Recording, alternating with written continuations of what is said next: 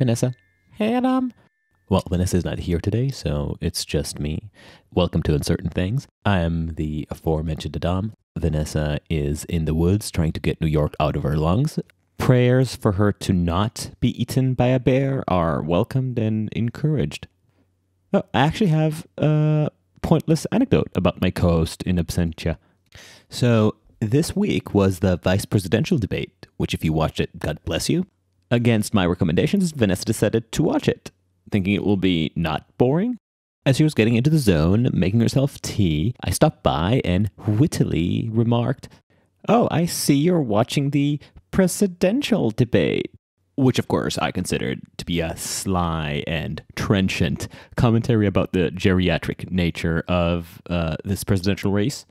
But apparently my brilliant dry humor was completely lost on her, despite her self-proclaimed Irish heritage, and she just stared back at me and said, "Adaam, it's the vice presidential debate."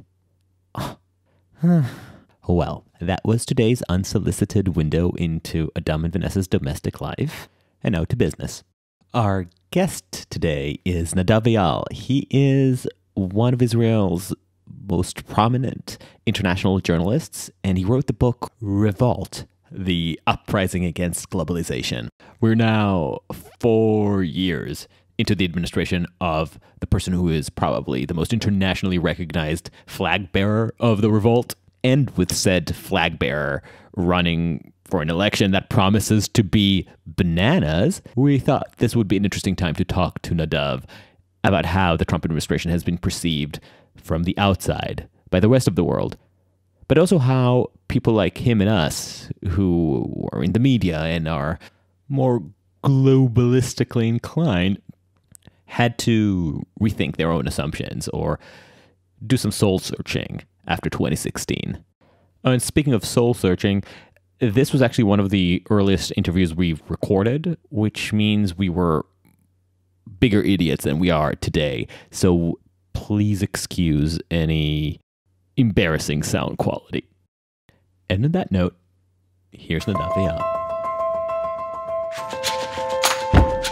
So Nadav, thank you for doing this. Nadav is probably one of the topmost celebrity journalists in Israel. Oh my God. I never got such an introduction. Anything with celebrity is really good. So I like it. Yes, but that means that you have your fair share of fans, but also haters. Yes. But that's part of the fun. You've produced documentaries and you've written a book called Revolt, the worldwide uprising against globalization, which is now being translated into English. By Echo, which is an imprint of HarperCollins. Would you mind just giving a brief description of your journalism background? I've been a journalist for more than 20 years now. I started off by covering the West Bank for the Israeli radio. Then I was a political correspondent, chief political correspondent. I dealt with domestic politics.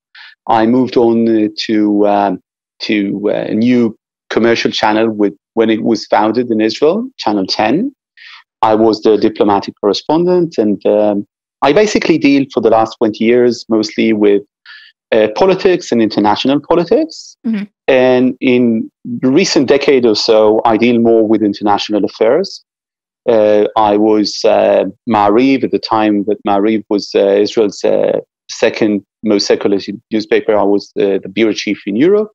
I covered from London the financial crisis, covered events like the Second Lebanon War, the Mumbai terror attack, 3 US elections. The themes that I have dealt with in the last decade or so was the rise of nationalism. Why now did you feel like this was the time to write your first book? Well, like many other people, I basically returned from covering the 2016 US elections. And one of the things that happened to me is that a few months before the elections, I traveled to the US with my cameraman. And I produced a series of short documentaries, which we labeled Trumpland. That was before Michael Moore's Trumpland, so we didn't steal the name from him. And basically, we suggested or we presented the avenue through which Trump can actually win the election. And we did that by speaking with people in a mining town in Pennsylvania, talking about the way that people of color will vote in the elections, and more specifically, the way that the Black community feels after 8 years of Obama, and to what extent are they excited from Hillary Clinton. And it struck a chord, and of course, it turned out to be formative in the sense that Trump indeed won. And afterwards, I got basically an offer to write a book. But the book is much wider than Trump. It doesn't deal with Trump. Is just, I write in the book, Trump is just the beginning. So when my book came out in Germany, that was the headline they gave in at least one newspaper. That was the motto also that we used in Israel. Trump is merely the beginning. Mm-hmm. I write in the book, he's the weakest of, the four delivery man of the apocalypse. He's just the first. He's symbolizing this sort of a revolt, which I write about in the book. Obviously, a darker side of the revolt. But I think that generally speaking, I want to be optimistic as to what will go through that door that was opened not by him, but by other people, but he just marched in. I want to push back at some point against the ingrained assumption of the rise of nationalism as symptomized by Trump as necessarily a bad thing in and of itself. But before that, you said that he is just a gate opener. So what do you see as the actual horseman of the apocalypse? Well, first of all, the thing with Trump, of course, is that he doesn't have a real plan for anything. So whether you believe that Trump is causing the US a great deal of harm, and I do believe that, and I think many Americans do, but of course not all of them, let's say at least half of them, or whether you don't, you do need to understand that this is not a coherent program to institute a totalitarian fascist regime in the United States. I'm not saying that, that you don't always have to be vigilant about these things or it can't be used. But I'm more worried and more hopeful, on the other hand, by the things that can actually occur as a result of old paradigms breaking down.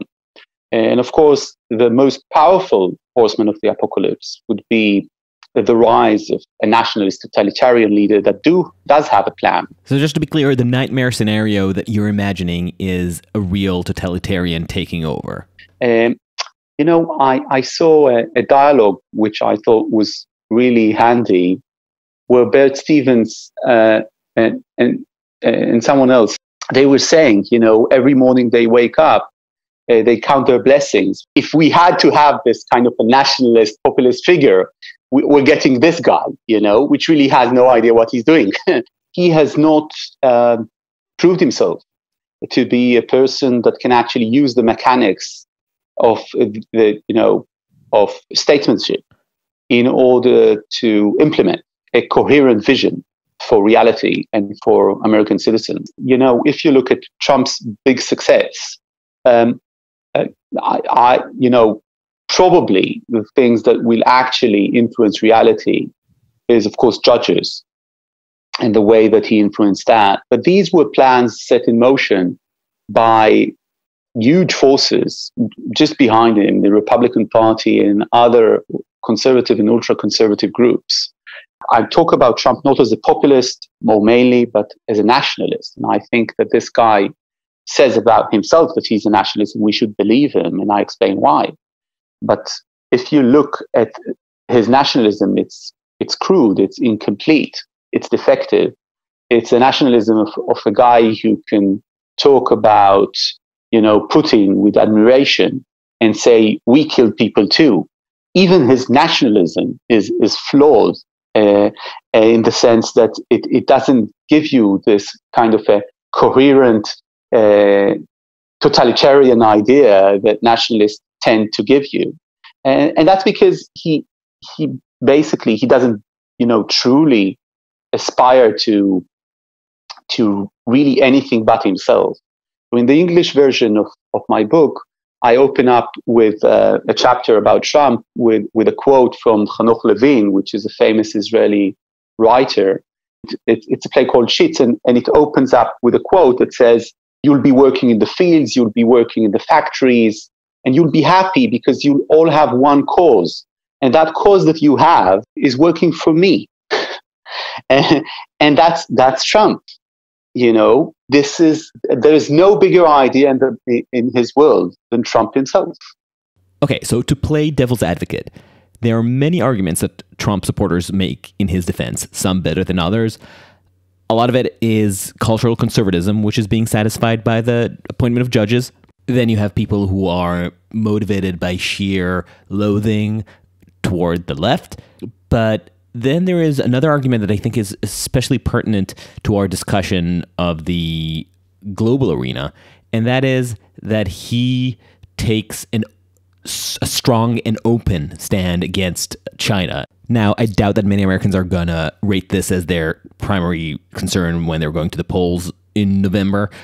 But looking at it at the international level, this is an interesting case because it's not as if Obama was not trying to curtail Chinese expansionism through TPP, for instance, but Trump changed the conversation around China by turning a covert Cold War into an overt one. But taking this argument seriously, it's interesting to look at how Trump actually fares. Because if you take, for example, the case of TikTok and Trump's executive order to ban it, this case is now being debated in the federal court of the Southern District Court of California, and it's very likely going to be debated all the way up to the Supreme Court, at which point it is more than likely going to get kicked back down.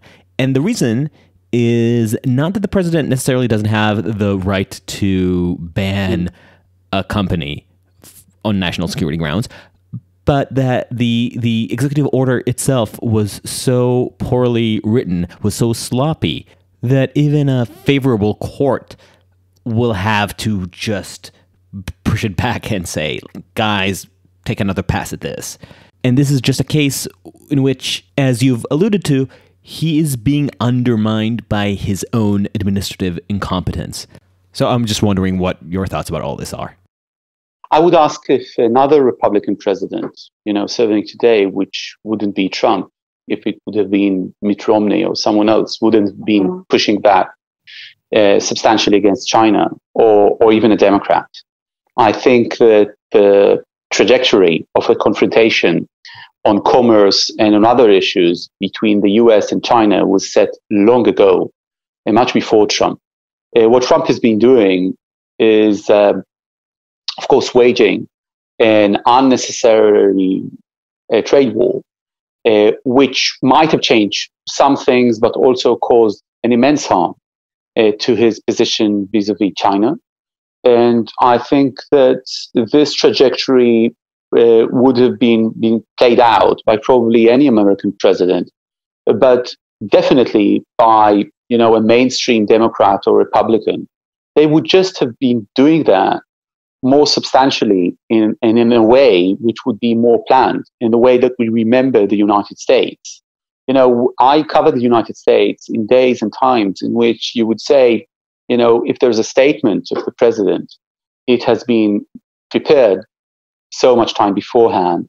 If you have a statement with the Prime Minister of Israel, both people in the room, the president and the Prime Minister, they know what they're going to say. And it has been completely coordinated. So everything is scripted. And then you go to Washington to see that script being just kept in the meetings that you hold. And you return back home happy or unhappy. But the president is always content that he was not surprised. This is just not the case anymore. This is, to a large extent, in this administration, as everybody knows, amateur time. And everybody just knows that. This is very clear. And when I say everybody, I'm not talking about the US. I'm not talking about liberals. I'm talking about the international sphere. So, spectators, political experts, senior ministers, leaders of nations, they look at the United States today, and this is not the same US that we have had with probably every other president since 1945, since the end of the war. Now, if you're taking me to the point of saying Trump has done only bad things, well, exactly the point of my book is exactly explaining why the revolt is justified. Trump understood some things, and he had some issues, for instance, trade in America and the way that trade has jeopardized communities, whole communities, and has made them so insecure. And he got that years and years ago.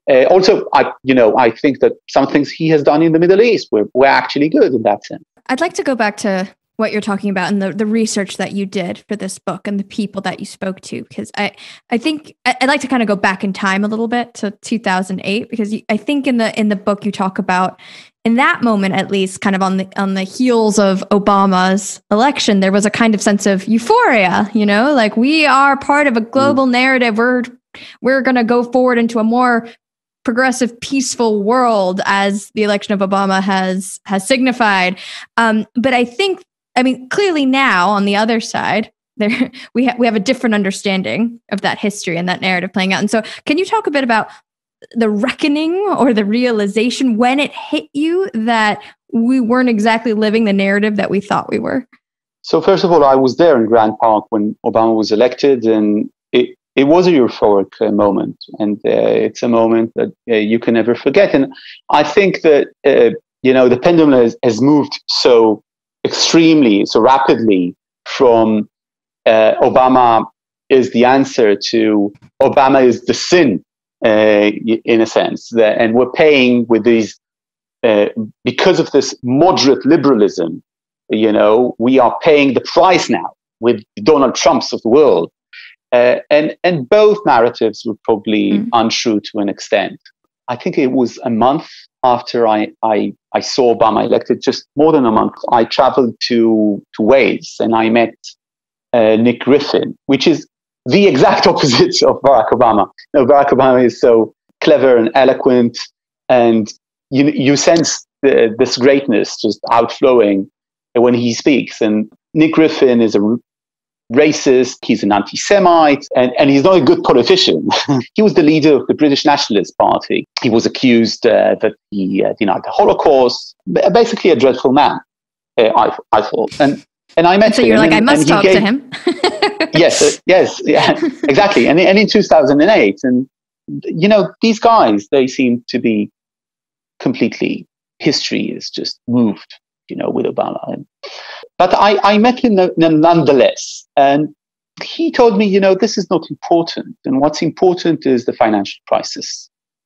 And you guys with your capitalist and liberal ideas, and some people don't remember that liberalism actually comes with capitalism to a large extent. Capitalism is a machine of annihilation, which is very reminiscent of stuff that we hear today, right? In all kinds of places. So sort of the horseshoe theory, and when the fridge would go empty, then people would return to us and they would return to identity. And then he tried, pushing over his ideas about what he called human diversity. And of course, human diversity is very focused on identity and very focused on identity politics. Children should not be studying together because it would be better for them. Segregation type, better for them. So sorry, his argument here is that with segregation will be more diverse? Yes. Basically saying that without segregation, you get a flat, uniform, flavorless, generic mush. Yes. I see. Kind of like retail in gentrified Manhattan. It hurts the minorities, of course. So this is not the type of nationalists, ethno-racist stuff that you used to hear.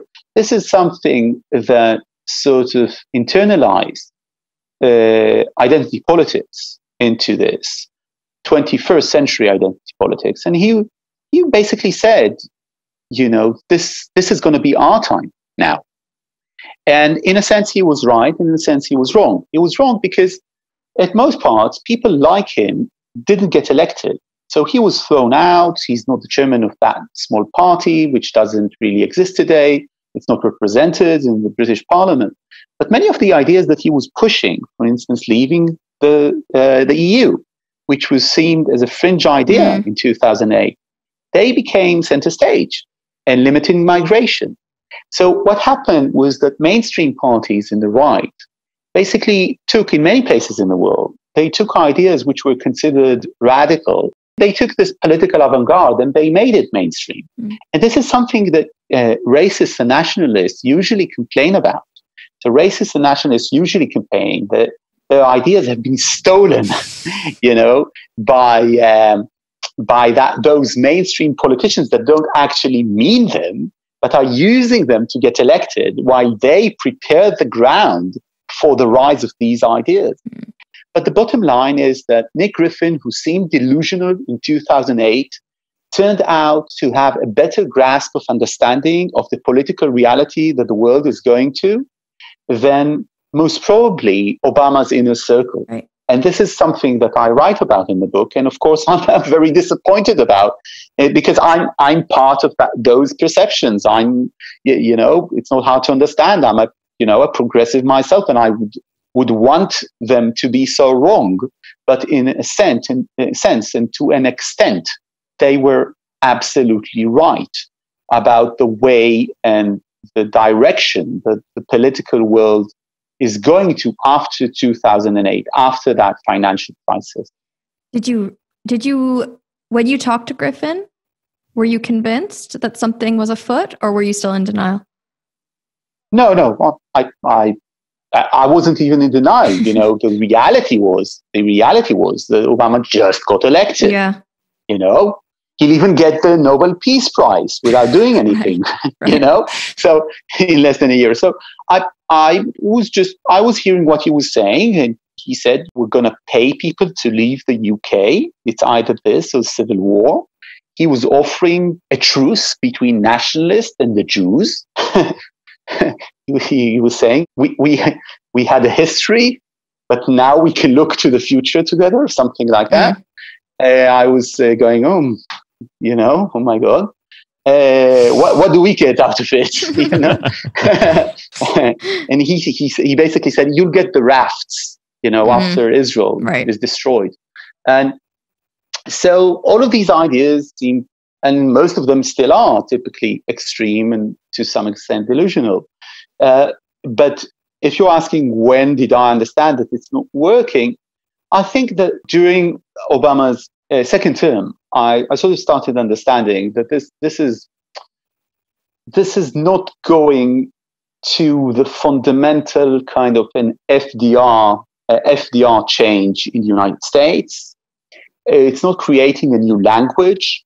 And particularly, I noticed, I don't know if you remember, but Obama talked about, towards his second term, he talked about not being able to tell the story right. And talked about this as a mistake of his administration, as a failure.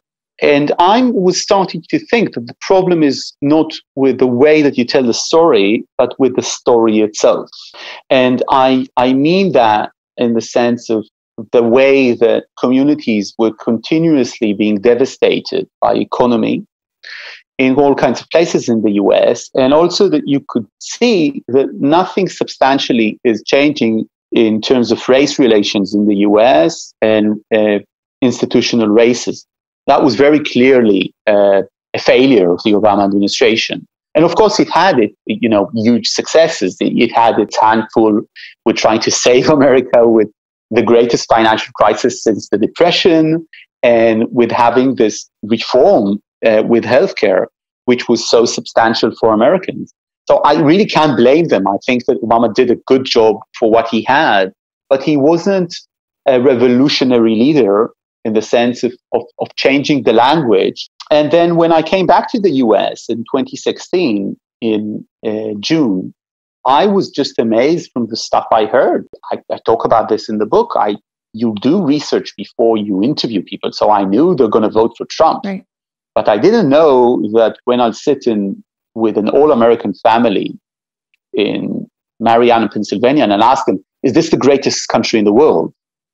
And I remember, Americans telling me that, and I'm 41, and I heard that all the time from sort of middle America. And they would just, when I asked them that, they would just protest, say, absolutely, and one of them would say, we're embarrassing. And remember, this is before Trump. This is before Trump was elected. They would say that America is not the greatest country in the world anymore. No, not the greatest country in the world. They would protest that thoroughly and say, maybe it was when your father was growing up, who would say, Joel said that to his father, Joel Sr., and his wife, Jessica, said, it's always about other countries, not about what we can do here. And this idea of other countries, and also the idea of here. And I write about in the book that, of course, the obvious thing is to write about here in the sense of the flyover country, a hillbilly eulogy. And it's obvious, right? But it's even wider than that, because in a world of global interconnections and interdependence, is there a real here? Does it really exist? It's always about somewhere else, because we're talking right now, and you're talking from the East Coast, I'm talking from Israel. Where are we really? This disconnect is really a constant driver for local forces, I think, and for the sentiment of glocalization in its political form. And sometimes it takes the form nationalism. So I want to ask you about the word globalism and the way that the definitions of it. So this brief story, but there's a couple of years ago, my sister is on Facebook and she gets into some sort of debate with an uncle who's on a different part of the political spectrum. And at some point in this conversation, he calls her, as if it were a really bad word, a globalist. And this is a couple of years ago. And my sister and I are like, okay, background. We're half Irish, half Peruvian. We've moved around multiple times throughout our lives. Obviously, we thought we're globalist. And what's so bad about that seems to be pretty integral to our identities. And so clearly in this moment, there was a disconnect because he was using globalist as a definition. We had no idea what he was talking about. We just assumed we knew what globalism meant. So I'm wondering if you can bring some clarity. Like, what is the gap here that's existing between these two sides? Of course, no one who is a globalist usually testifies on himself that he's a globalist. Right. He's a citizen of the world. Right. A globetrotter. Right. Yes. But globalist is, of course, your uncle has been surfing in some very nasty places on the web. Because globalist has been a dirty word that was usually aligned with sort of xenophobic, nativist, but more often than others, anti-Semitic notions, and I can trace that into the idea that Jews are, they don't belong anywhere, that they're not loyal, they have a global aspiration, but it has lost this anti-Semitic. The Rothschild network. Yes, of course, and Soros and all the rest. But it has lost this connection. So you would have, right-wing Jews use, or certain right-wing Jews would use the term globalist without knowing that history. And in a sense, it doesn't matter in the current political discussion, because the president, like many other things, took that word globalist and he gave it a kosher stamp, so to speak. And he did that, by the way, in the same speech in which he declared that he is a nationalist. And that's really important. I don't know if he used the term globalist before, but this was the first speech in which he said that he is a nationalist. And in the same speech, he said, I am, the Democrats are globalists. You know what globalists are? They are people who want the world to do better than your own country. Okay? And then he said, you know what I am? I am a nationalist. People don't use that word anymore. Use that word. I am a nationalist. So like a good nationalist, he described himself not in a way that describes what he is, but what he isn't. He described himself by describing the enemy. And that's a very nationalist, that's a classic nationalist way to think about life and the world. And globalism is something that has become mainstream, not because because Trump has never been mainstream. He's not mainstream today. And even if he'll be elected with 340 electors, he will not become mainstream. But Theresa May, for instance, said, if you're a citizen of the world, you're a citizen of nowhere. And that sounds like, when it comes from Theresa May and not from Trump, that sounds like such a detailed understanding of at least the sentiment of people these days about locality and about the way that liberals have detached themselves from their communities. And it sounds right, but it isn't. So this dichotomy of if you care about the world, you don't care about your country is untrue in so many ways. First of all, it's factually untrue. So actually there were studies who checked that. And people who are more involved with stuff in the world are sometimes, for instance, workers, unions. They are more involved about human rights and about labor rights. They care about their country and they care more about the world. And also it's untrue for America specifically, because America is what I describe an empire in the age of democracy. And for America to think about the world is not because you're a starry-eyed liberal who wants to, save a rare turtle in Nigeria. It's because you see the vested interest that America as an empire has in the world and the system it has built in order to benefit mostly its citizens, and also the ideas that hold its power together around the world together. So when you think about the world and you're American, it's not only because you care more, it's also because you want to maintain American power. And this is something that the notion of globalism completely ignores. And it's very peculiar to hear that from Americans. If you read the speech that FDR gave before Congress, just before America joined the war, before the attack on Pearl Harbor, that's the four freedoms. So this is a globalist speaking there. Notice what he's saying there. Everywhere in the world. And he really underlines this. You can hear the recording. Everywhere in the world. He's talking about, a freedom of religion. He talks about the freedom from want. This is amazing, for the 1930s, 1940s. This is a globalist speaking, talking about an American empire. And to an extent, I talk about nationalism as an autoimmune disease. And this is signified by people in the US talking about against globalism. Vladimir Putin and President Xi in China and Rouhani and Khamenei in Iran, they couldn't be happier than hear Americans talking against globalism. This is exactly what these guys want, for Americans to detach themselves from their responsibility for the world and their relationship with the world.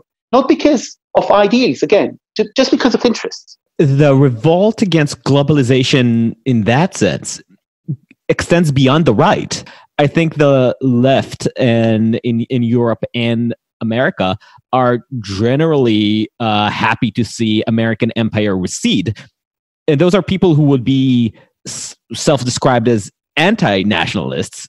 I think there's an interesting intellectual paradox, at least in the minds, or at least in the way that a lot of the conversation is happening, with people taking for granted now, I think post the Iraq War, that American global intervention has categorically failed. And that whether it's because the world doesn't want our help and scorns us for it, or because our overextension, like Trump put it, is about serving the rest of the world at the expense of our own country, the conclusion is the same. We need to fold back. We need to look at our problems, healthcare, poverty, or loss of identity. Either way, we have no business policing the rest of the world.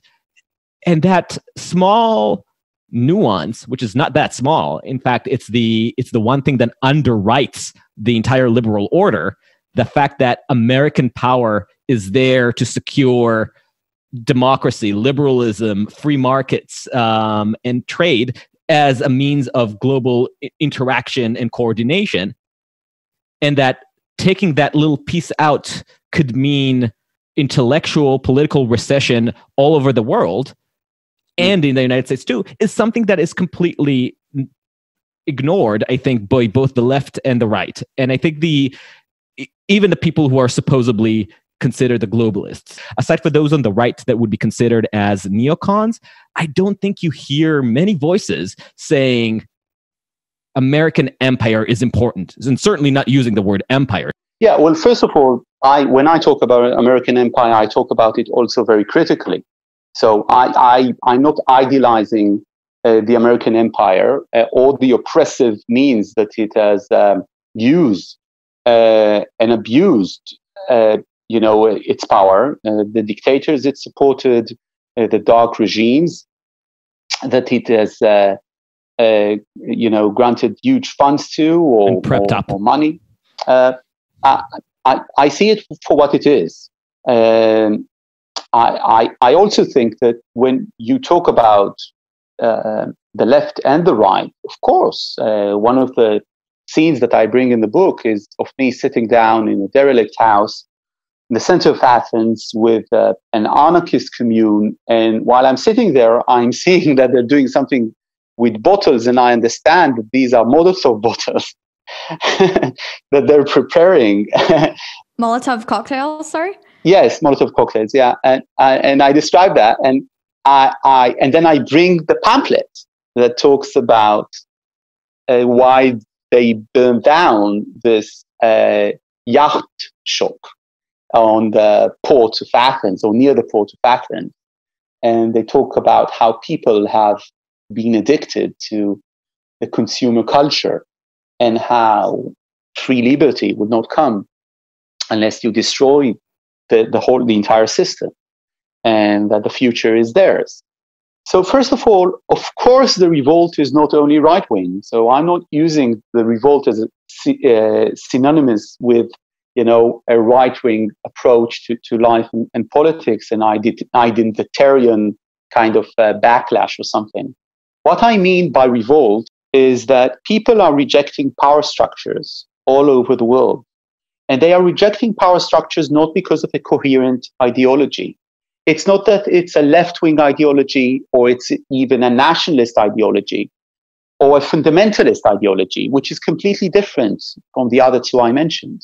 They are rejecting power structures because power structures have become hollow, corrupt, unresponsive, unrepresentative. Their rejection is more a political sentiment than an ideology. The revolt is multi-layered, it's leaderless, and it's global.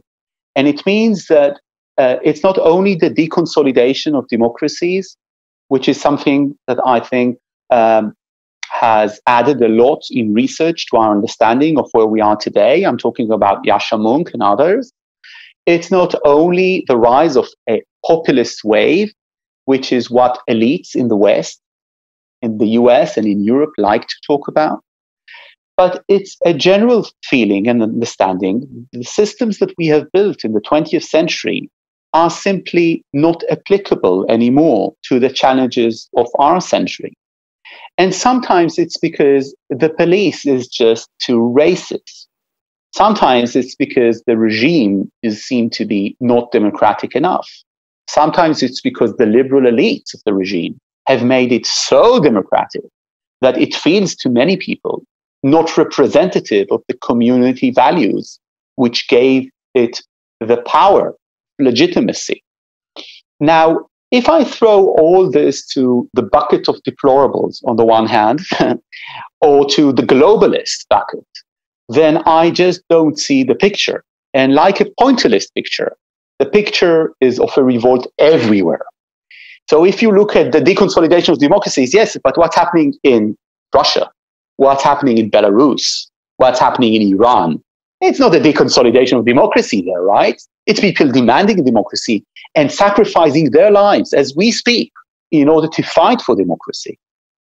What is the connection between the protests over the murder of George Floyd in the United States and the protests that we see today all over the world, for instance, in Israel, against a corrupt prime minister? I think that the relationship here is that people feel that those power structures simply need to go, and they are not serving the purpose for which they were built. And this is the reason that I label this revolt. So this is wider, the name of the book in the US and the UK, it's going to be Revolt, the worldwide mutiny or insurrection, I don't remember, against globalization. But when I say globalization, I'm using this as the widest possible term. I'm not talking about globalization as an economic system of integration, of labor flows, and capital and manufacturing. I'm talking about the entire order that we have built in the world. And if you think about it, why should we keep those structures of power? Do our prime ministers or leaders control our economy, even in the US? In my country and in all the countries in the world besides the US, national banks cannot really decide what would be the price of money, what would be the interest rates. We have to look all the time at the interest rates in the United States. So we're looking at the Fed. And what is the Fed looking at when they do that? What are they looking at? Do they own this? And the answer is that they don't own this economically either. Nobody owns this. Nobody really controls this anymore. We want to think, I write this in the book, we Israelis, we want to think that power resides in Washington. There's an empire, Americans are going to save us from ourselves. But I write in the book, we're like that old Japanese soldier walking out of the jungle. And we're discovering that the America that we dreaded, that we feared, that we hoped for, that America is basically gone. It's just gone. It's not there anymore. And what we have today is some sort of a transition between an age to another age. And we're all stuck in that limbo. We're seeing the death of something and something else is being born. And we have no idea what it's going to be. And because of that, you're seeing a lot of manifestations from the left and from the right, and a lot of horseshoe theory being materialized. But basically, I'm not trying to compare between radical ideas of making this world better and between ideas which are basically racism. I'm not saying that there is a comparison there. I'm saying that right now we're seeing a revolt from all sides of what we might call the political spectrum, and all of these acts of insurrection are aimed at replacing current power structures with something completely different, which they themselves have no bloody idea what it's going to be. So I want to hear where you think this is all headed, but I'm going to insert a non sequitur because this is my podcast and I can hijack the conversation. A few years ago, I was at a dinner with a former colleague of mine and a few other journalists. And one of the interlocutors was anonymous journalist, big name in American journalism. And I was excited.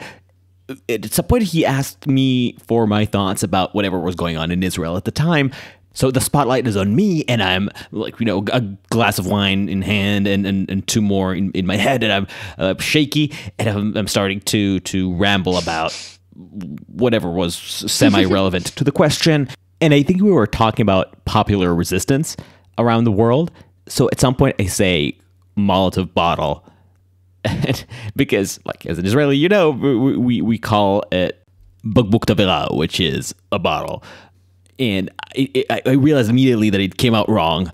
But now I'm stuck trying to figure out what the actual word is, and it's taking me a whole minute, and they're waiting with aristocratic, passive-aggressive patience. Yeah. And after I conclude this embarrassing chapter, my former colleague, flushed in his face, looks at me and Like, well, Adam can wax poetic, but every once in a while he'll say something like Malta bottle and you'll remember where he's from. So this is still raw with me as a fake globalist, mad globalist. So anyway, where do you think we're headed? What's your hunch? I would like to know too where you think the U.S. might be going, but also where you hope it's going. I'd love to know that distinction for you. The U.S. and maybe the world in general. Yeah. The reason I, in a sense, wrote the book is because I think that, first of all, we need to embrace this. I think we need to understand that this is happening now and that we need to harness this energy in order to create change. And I think that both of you know better than I do, because you're in the US right now, that something has started to happen in that sense. So we need to really rethink and recalibrate the way that we conduct our societies. And to do that, we need to use what I label in the book a radical moment. And we're living through a radical moment, like you probably sense, even without my definition, good or bad as it is. But a radical moment is a moment in which all possibilities present themselves on a spectrum with almost no hierarchy there. So things that would have been considered completely out of any sort of normal political discussion would be now reconsidered. And we're definitely there. If you look at the way that countries have been spending money in order to give their citizens now during the corona pandemic some sort of an earning, even though they're not working. If you look at the way that the US is really conversing about other ways of supplying security in communities, and the whole concept of defund the police, not as a slogan, but as a meaningful conversation about the way that we set norms and abide by norms in our society. So this is the meaning of a radical moment, and it's starting to happen, but it's not enough. Liberalism cannot be about detaching yourself from your community. It cannot be about urban academic elites being only that. Liberalism has stemmed out of national and nationalist ideas, as you can vividly see in the French Revolution and in the American Revolution. So it's very much connected to the community and to itself. And I think that, unfortunately, for too long, liberals have convinced themselves that the rise of nationalism or even darker elements of ethno-racist notions is wholly connected with economy. If people will have jobs, everything's going to be great. And what I show in the book is that it simply isn't like that. And I'm talking on a factual basis. I bring those studies. You can see that there is a possibility that nationalism and other ideas will just break out as a result of the economy being in crisis and people losing their jobs. But it doesn't mean necessarily that when you solve the crisis or when things get better, those demons will go back to the bottle where it came from. They might just become stronger and stronger. And in order to understand the reason for that, you need to keep in mind that in the end, our desires, our hopes, our world of meaning did stay to an extent local. Choosing to live as a global avatar, and I talk about this in the book, is a choice, but it's not a choice that everybody can make or most people can make. And it cannot be usually a political choice. So many things should happen, and they should happen at once. We should have more global institutions that actually hold real power in order to tackle global challenges. But on the other hand, we should also understand that nation states today are threatened. And when they are threatened, the people in them feel also threatened, whether it's the case or it isn't. They're threatened because of the way that the economy has become so big multinational corporations have become so powerful. The idea that you can set a tone with your community, that you can have a discourse within your community about something somewhat delimited from the outer world. This idea has died, it's expired. And that is a threat also for cultural power structures within your society. We built the international system after World War II based on the lessons of the war, which were that nations can be destroyed by being occupied and by their citizens being murdered. But today we know that nations can fall and become failed states, become dreadful places to live in, and just crumble down because of inner strife, which is related to global challenges, related to the money markets, related to trade, related to drugs. And if we don't take care of those nation states, we will have an implosion after an implosion, a domino effect, which is something of the likes that we have seen with the Syrian war. The Syrian civil war led to an extent to the European refugee crisis of 2015. And that refugee crisis, to an extent, set a lot of the tone for the 2016 Trump campaign. The first campaign ad that he aired on national TV in the US used those pictures. And of course, it was related to Brexit. So you have here a local affair which has had a global influence. But the world just thought, we can leave it at that. It's just a small country in the Middle East. And who wants to get involved again in the Middle East? So if you're asking where we're heading to, I think that we are starting to see the understanding that we need to harness the sentiment into something that will create an ambitious change.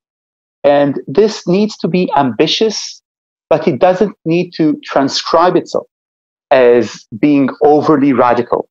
So I'm a radical mainstreamist. And that means that I think that we should really be changing stuff. I'm willing to think about everything, but I want to take the mainstream with me when I do that. And the reason I want to do that is because I want it to happen. I don't want it just to be the right thing to say. I just want it to also happen. And because of that, I think that the challenge of politics, the challenge of public discourse is convincing enough people with those ideas. So the quote that opened my Hebrew book was by Frederick Douglass. I think it was the West Indies Emancipation speech, just before the US Civil War. And he said there about our generation, talked about our generation, who wants to plow the fields without preparing them first. And he said, if there is no struggle, there is no progress.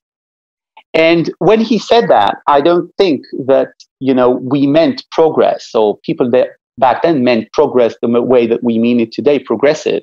But this is where it stemmed from, from these ideas. If there is no struggle, there is no progress. And I think that liberals, or what you call in the United States liberals, but when I say liberals, I mean also conservatives. I mean people who adhere to the liberal ideas, the basic liberal ideas, freedom and justice and equality. I think that they have been muted for too long. I think that they have believed in a status quo. I think that they thought that they can have progress with no struggle. And in order to get that back, we need that struggle. So it's a healthy thing. But this struggle needs to be conducted in a way that will bring over the mainstream. And that means making all kinds of concessions. We need to remember that in modern times, there was just a brief pause of wars and revolutions and immense changes, and we happened to be born during that pause. And I call that the age of responsibility after 1945, but you don't need to call that. And we were just born there, and now it's going to change completely and going to return to its natural order. And the natural order of modernism is having loads and loads of changes and people threatened and their jobs threatened and changing their lifestyles. And this is just how our great-grandparents lived their life. And this is probably how we're going to live our lives, and our children are too.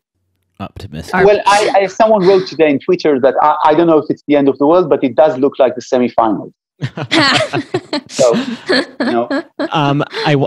to what extent are we, us people who have been in the part of the mainstream media, to borrow a phrase from the American right, to what extent are we responsible for glossing over the underlying instability? I remember when I moved to New York in 2014, I think. So it was still part of the latter half of the twilight of the Obama-phoria. And the thing that really cracked this gloss for me was during the debates between Clinton and Trump. And I remember watching the debates and recognizing what Trump was doing. I could almost feel it. Part of it was because I was working at CNN at the time, and I was watching a lot of Trump rallies, and I recognized the talking points. I recognized his audience and what they were responding to. And I could also, to some degree, relate to the emotion that he was evoking. And then you see the debate and you see how they talk past each other, as often people do in a debate. But to me, watching it was a clear one-sided victory for Trump. I could hear Clinton talking to the New York audience, the people who were sitting next to me at the bar, and I recognized what she was doing, and then I could hear Trump talking to the rest of the country. But around me, I would hear the applause to Clinton and the jeering and japing at Trump. And then the next day, reading the New York Times or Huffington Post and Vox, and the headlines were almost invariably Trump slammed, Trump destroyed by Clinton to one, depending on the style guide of the respective outlet. And for me, it was, did we watch the same debate? Are you actually trying to understand what each of them were doing? Or are you just trying to reassure a very narrow audience? And that was, for me, the moment that I started putting my money on Trump winning. So my question is, I was part of that institution. I was part of that world and part of that, and proud of promoting this narrative, and to some extent still am. And I'm wondering, the New York Times, after Trump got elected, they decided that they needed to do some soul searching. They needed to recognize that they had a blind spot, and they hired Barry Weiss, who's now out of there, and Bret Stephens, and kind of called it a day at that. And it doesn't. And now, if anything, they're moving even further away from trying to encompass the bigger perspective of this country. And I'm wondering, to what extent are we responsible for what you said, people feeling muted, this general instability not being communicated for what it is, or being even understood for what it is? Yeah, well, it's a great question, because just today I was writing about the YouGov Yahoo poll, and I just wrote a line in Twitter just describing that poll that says that Biden holds a 6-point lead over Trump, and a month ago it was about 9. That's all I wrote. I gave no analysis of the poll, and I just said afterwards that it's just one poll, and as always, I always recommend not to look at a single poll, but always look at a trend. But it's interesting, and it's a good poll, or it's a good polling company. And then Ron Meiberg, which is a famous, senior columnist in Israel's history of journalism, wrote to me from his house in Maine that basically maybe I shouldn't be writing about the United States because the tone I'm using is so dry and it doesn't capture the drama and the meaning of what's happening to the values of America these days, and this and that and this and that. And I really like Ron Meiberg, and we used to work in the same newspaper, and wrote him back, this is what I do. This is how I do it. I bring it dry as it is, and I don't live in the US, but I think that the facts transcend. The power that we have is not the power of ascertaining people's views or educating them. It's understanding that if we bring the facts, we truly believe as journalists that this will change reality. We need to bring the facts out, and this would make people make a better choice. We still believe that. Yes, we do that, and we still believe that in the age of fake news, we know that people will just fabricate facts. They will disavow the right facts and will have alternative facts, as I think Kellyanne Conway once said. And we need to do that, because if we start being pedagogues and educating people, it will only draw them away from us, I think, and it will present us as just being in a niche of politics. And this is exactly where President Trump, and to an extent Prime Minister Netanyahu, wants us to be. They want us to be as opinionated as we can, so they can continue on in describing us, as being completely and utterly partisan. It's funny. I was almost worried about this from the other side. You just gave the best metaphor for it, possibly. You were describing this congregation with a pastor where his entire flock is completely aware of his racism and indiscretion and misbehavior, and yet they fully support him because for them, he represents something bigger. And the way you've captured this and recognized what it meant in real time shows more nuance and attention and insight than what I think was widely available in 2016. Are we just incapable of nuance in the US? I don't want to judge American media, but I do feel that when you go into that church, first of all, there's a question if you go to this church and what do you gain? And again, the question is, do you let it, what's your story? And if your story is that he is, someone you really dislike, and he's deplorable in the sense of the stuff that he says on other people, that's one thing. But if you want to understand the politics of the country, you really need to listen to the people there, to talk with them, and to see what's his appeal. Is it really his appeal being as hateful as he is? I didn't visit only that church. I also visited just a few months ago, before Corona, I think in January, Pastor Romney's church in Florida. Do you remember that pastor that was actually arrested for continuing the services in his church? So it's a mega church in Florida, and he's originally South African. He's American today. And this is, of course, a highly successful venture for him. He participated in ceremonies of laying of the hands on the president, and he's a typical Trump pastor supporter. And I was there, and I spoke with a lot of people and with him, and he was full of globalism and George Soros and all that. But when I talked with the people in the crowd, that wasn't the reason that they were there, of course. And my impression of it was that that this is a political problem in the sense that I can understand why Middle America would go there. I can understand the appeal. I can understand what's happening there, and it's not just people cheating people. So all this kind of liberal conversation that it's always, I talk about this substantially in the book in reference to fundamentalism, that you think about fundamentalism as something that is completely originating in ignorance. And what you don't understand, usually, I'm talking about myself, is that actually fundamentalism is a very argumentated resistance to the global idea. And it suggests another global idea as of itself. So looking down on these people. Part of it is portraying it is as a caricature.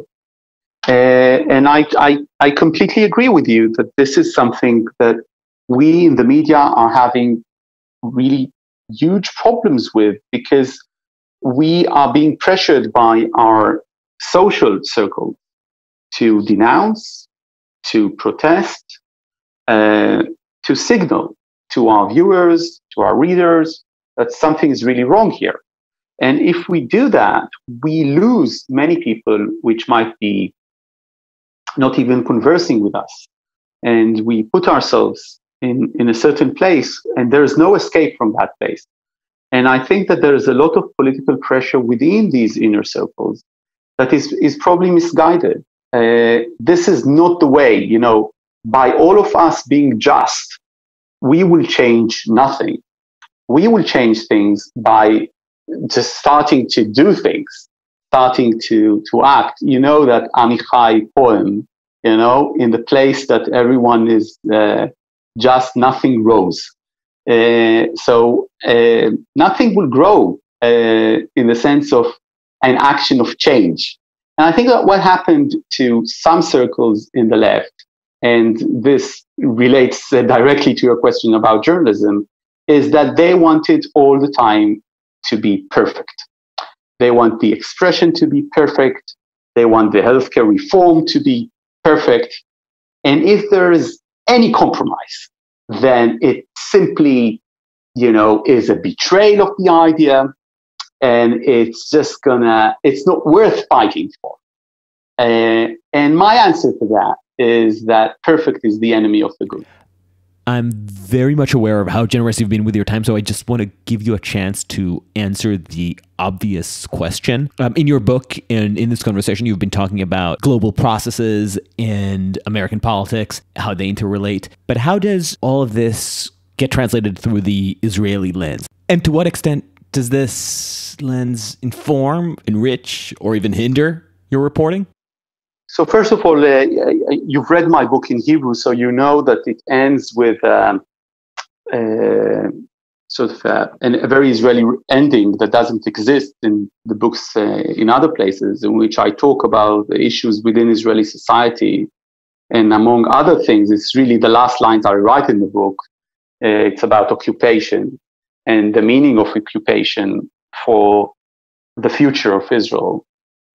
Occupation is something that is not only inherently bad, inherently evil, but also something that is jeopardizing the ability of Israel to be part of the globalized world that we want to survive these events that I describe in the book. As an Israeli, I describe myself as a subject of the empire. I'm coming from this outpost of the empire, and I'm coming to Washington and to other places as someone who has known this music of the US from childhood, probably from birth, but has not understood where the music comes from and what exactly and who exactly are the people that are creating it. And for people coming to America, or people being in close contact with Americans, so much of our culture and so much of the way that we live our life and our economies are related to American models.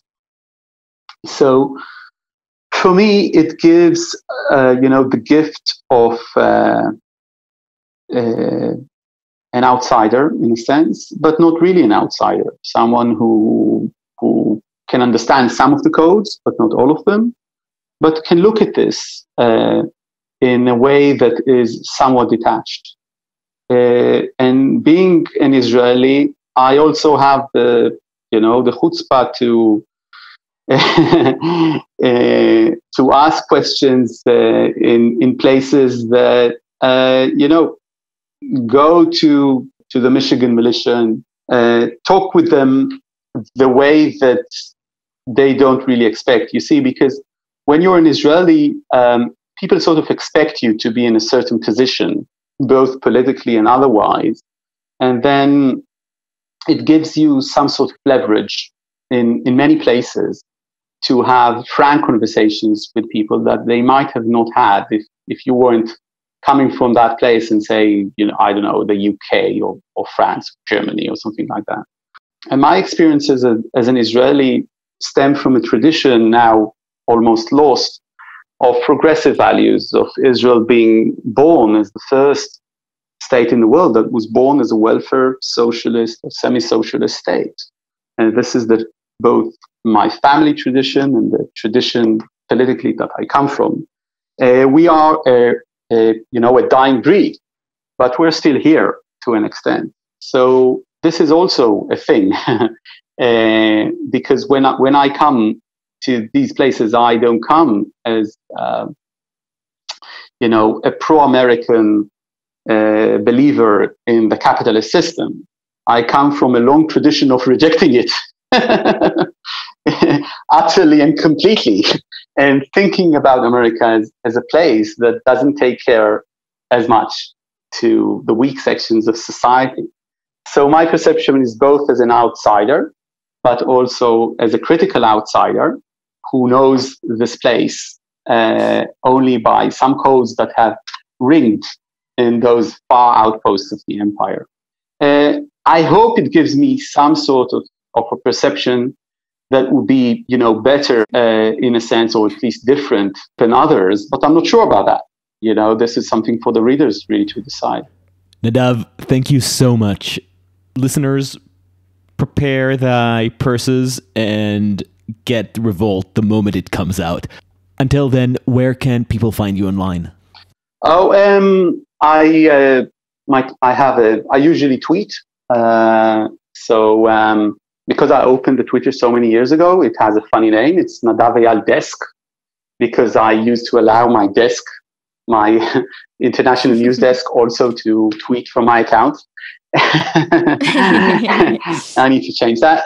So that's my Twitter account, and you can find me by my name on the Facebook page. Thank you so much. I really appreciate your time. Thanks, Vanessa. Thank you for listening to Uncertain Things.